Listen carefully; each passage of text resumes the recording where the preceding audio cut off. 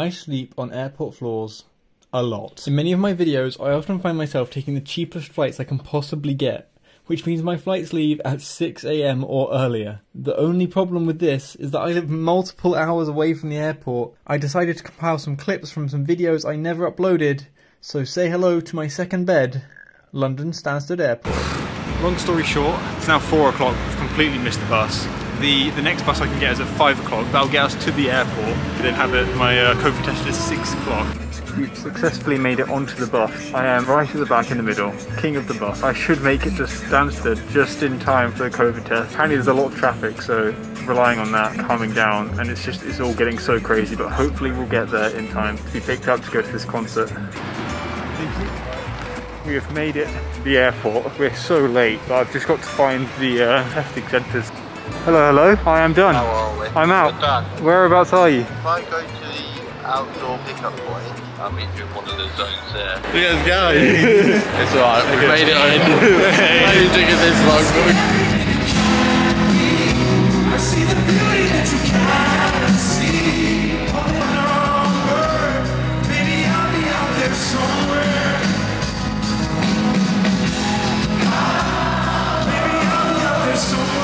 We somehow made it backstage with our VIP buns. That was a crazy evening. All that lies left to do is find our way back to Stansted Airport, one way or another. So, some great news. There's no taxi available to pick me up. I'm walking to the airport. It's 1 AM. I can't be doing this. There's so many people just sitting or sleeping on the floor already. There's probably about 100 or 200 people in here. There's people everywhere. Every spot I can think of. And I wish that was a joke. It's actually crazy. I guess I'll sleep here on this Welcome to Stansted Airport sign. Bed for the night.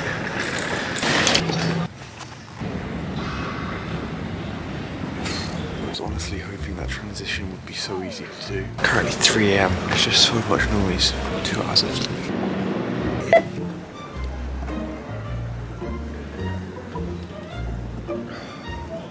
On our second trip, I found myself stuck in Birmingham after plans had fallen through, unsure when I would actually be arriving at the airport. Currently, unless I find a coach earlier, I'm here till 2 AM before my bus to London Stansted. And I have a feeling I'll be sleeping on the airport floor again. Thankfully, I managed to get an earlier bus.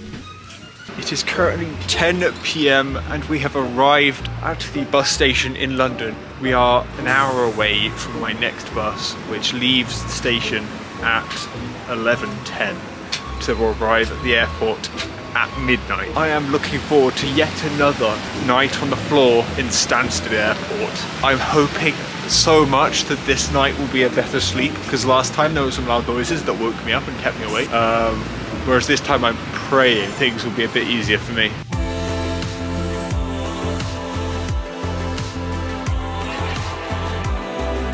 We're on the final bus to Stansted Airport now. We're going to arrive about midnight before I then sleep on the floor yet again. We have just arrived at the airport. The bus is exactly midnight and I am so tired. So we're going to go try and find ourselves a place to sleep for the night, which I expect will be the floor.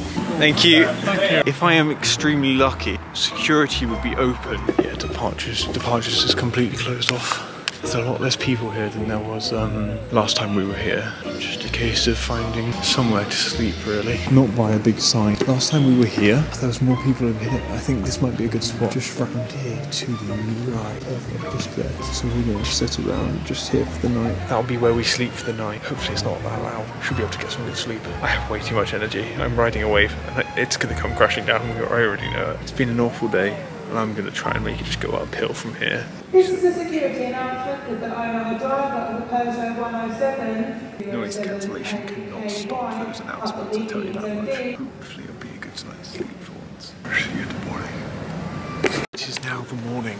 I think it's 3 AM. I haven't fully got an idea what time it is, I'm going to be honest. I was in a good location when I showed you guys where I was sleeping. Then we got moved and I ended up on a radiator. The metal bars, they're not meant to be comfy, are they? Very ready for security to open and just get through there and get some food in me. I'm now coming into where I'd be expecting to see all the places with food open. Currently, all of the shops are closed. I managed to get on the flight, however starving hungry I was. Our trip on the way home included a slight detour to make things cheaper. We have arrived back from our trip and are going to start our journey via Budapest tonight. It is so incredibly windy right now, but we are heading onto our plane. So we are currently in the departure lounge. It's about 1 AM. The flight leaves at 6:40 or something around that time to get me home by 8. Well, I have the place to myself. The whole thing's online. Now, I guess I've just got to make use of it.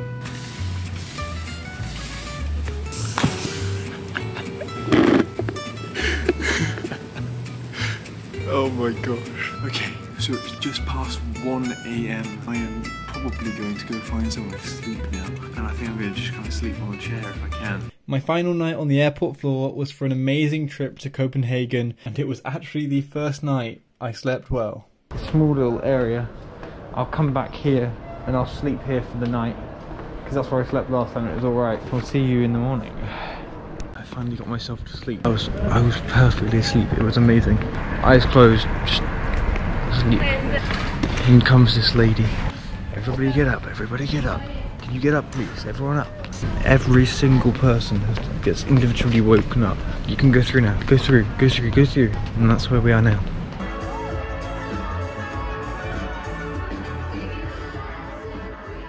However painful it was sleeping on the airport floors, the trips were all completely worth it. Thank you for watching. I'll see you next episode.